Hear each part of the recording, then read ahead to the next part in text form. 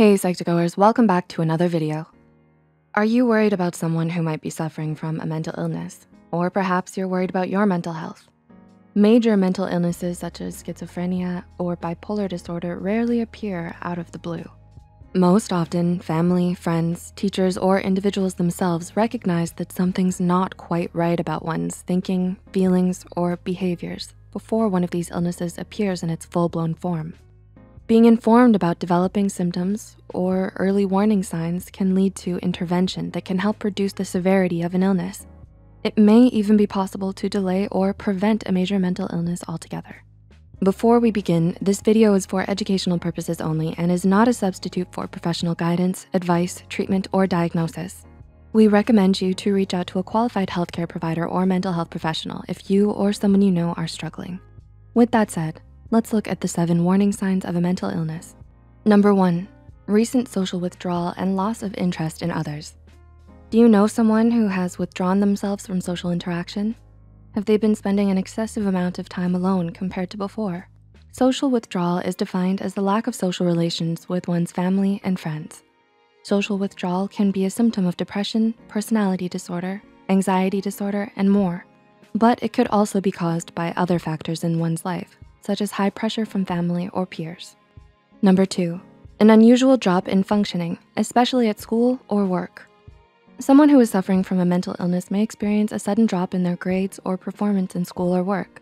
This can be caused by difficulties in concentrating, lack of self-worth, low mood, joylessness, a lack of activities and interest, social withdrawal, giving up leisure activities, changes in appetite, and sleep disruption.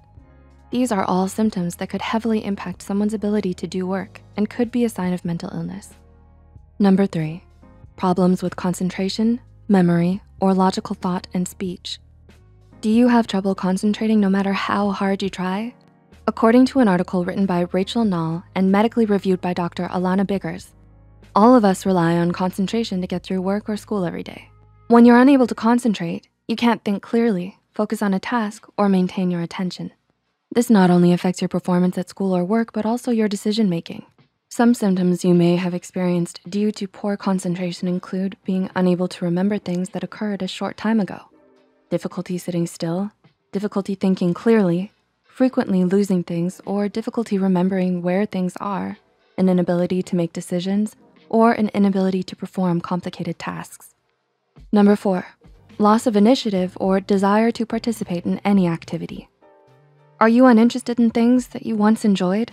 Anhedonia, similar to apathy, can refer to the inability to feel pleasure or manifest as a reduced desire and reduced motivation to engage in activities that were once pleasurable. The resulting numbness of this condition can be overwhelming and scary, and it could be a symptom of depression. Another term for anhedonia is emotional flatlining. If you'd like to know more about it, check out our video, Emotional Flatlining. What is it? Number 5, a vague feeling of being disconnected from oneself or one's surroundings, a sense of unreality.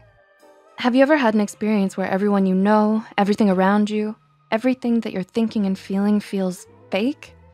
Or that instead of being in the here and now, you feel like a detached observer, watching yourself go through life from a disconnected vantage point? This could also be another sign of mental illness, and there are actually a few terms for this. They're called depersonalization, an internal feeling of disconnection from oneself, derealization, an external feeling of disconnection from one's surroundings, and dissociation, detachment from one's physical and emotional experience. Number 6, unusual or exaggerated beliefs about personal powers or magical thinking. What is magical thinking, you may ask? Well, it refers to the idea that you can influence the outcome of specific events by doing something that has no bearing on the circumstances. It's pretty common in children. Remember holding your breath going through a tunnel? Or not stepping on sidewalk cracks for the sake of your mom's back? Or jumping from sofa to sofa because the floor is lava? Magical thinking can persist into adulthood too. Generally speaking, there's nothing wrong with following rituals or superstitions as long as they do not hurt anyone or they're not done excessively. However, uncontrollable and excessive magical thinking can be a symptom of mental health disorders like obsessive compulsive disorder, schizophrenia, and anxiety disorder. And number 7, rapid or dramatic shifts in feelings or mood swings. Of course, it's normal to have days where you feel sad or days when you're overjoyed.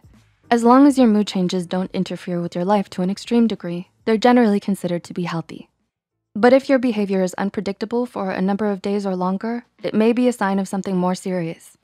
You may feel grumpy one minute and happy the next. You may also have emotions that can cause damage to your life.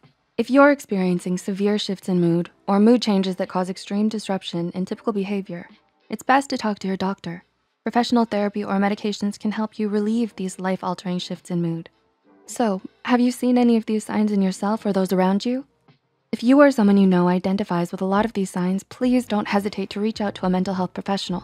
You're not alone in your struggles. Did you find value in this video? Let us know in the comments below. Please like and share it with friends that might find insight in this video as well.